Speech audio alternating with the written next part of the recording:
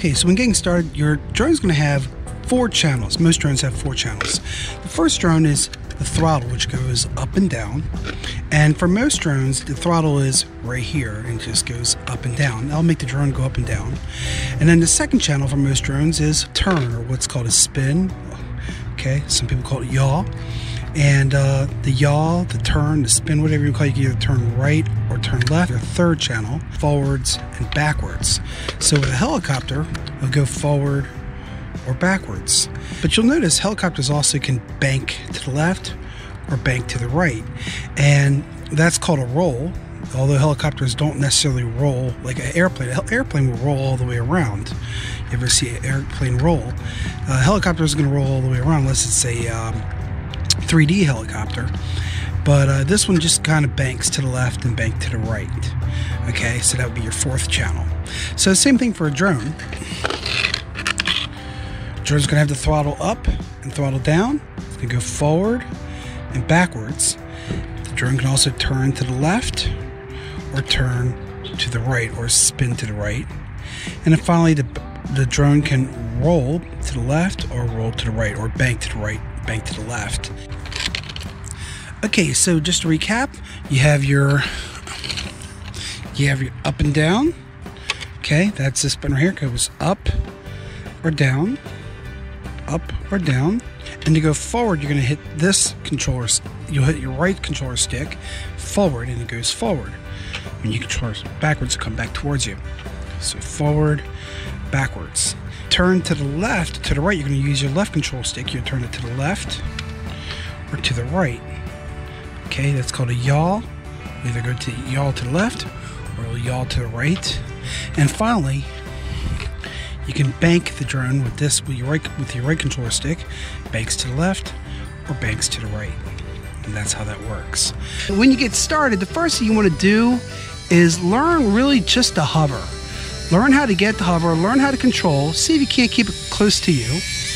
And that's what I always recommend doing, is just getting it to hover. And just practice this, forward, backwards, right, left, and just practice hovering. Next, practice going forwards and backwards, or just learning how to go in a circle, going back, and then turning it around, and then coming back the other direction. That's a great thing to learn, is just practicing going back and forth, back and forth. Now, remember to spin, you use your throttle here, and I'm going to spin it with the throttle. There you go, now I'm spinning to the left, and now I'll spin to the right. And the breeze is making it come towards me because there's a breeze coming towards me. So there you go, guys, there's the basic on how to fly this. Now, again, this drone does not have GPS, so it's going to be what some drones might be what's called whirly, where it's a little difficult to control. This drone's actually fairly easy to control, at least I think it is anyway. And even though there's a breeze, it flies really well, I believe. And the more you practice, the better you'll get. I think the hardest thing with any drone is orientation, just learning that orientation.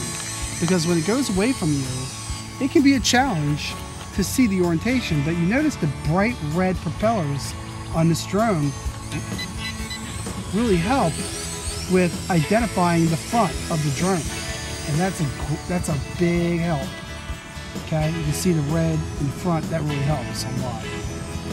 This is a fun drone. This is a Snaptane SP660. A GPS drone is going to cost you more, and it's going to be a little bit heavier. In fact, as you look at the drones, they're pretty much about the same size. However, the Lulin LMRC LM01 drone is a little bit heavier, and it's also a little more solid. It just has a more solid feel, and you'll notice a little bit thicker, and that's because this has a GPS component to the drone, which makes it a little more expensive and also more stable for flying. Remember, forwards, backwards, roll to left, roll to the right, and then turn to the right or turn to the left. Okay, so this drone has GPS, so when it goes off, it's going to stay still. So it's going to take off. I'll show you what I mean.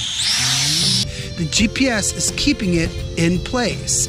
So the thing about a GPS drone is it allows it to just fly more steadily and with a lot more control. So I hope this video helped you. If you're new to the Drone Flying Club, welcome. My name is Tommy Drone and my channel is Tommy Drone Tech. Be sure to check out my other videos, especially my drone review videos under the playlist All My Drone Reviews, as well as all my friends to the right of my channel. You'll see all these other fellows that I'm good friends with here on YouTube. They also have drone reviews, so check out their reviews as well. There's a lot of great drones out there. Have fun flying. It is a learning experience, and one that as you fly, you're going to quickly understand why it's so addictive. Thanks again for watching. Please like and subscribe. I got many more great videos, reviews, tutorials, and so on coming very, very soon. So stick around. Thanks again for watching. I'll talk to you next time.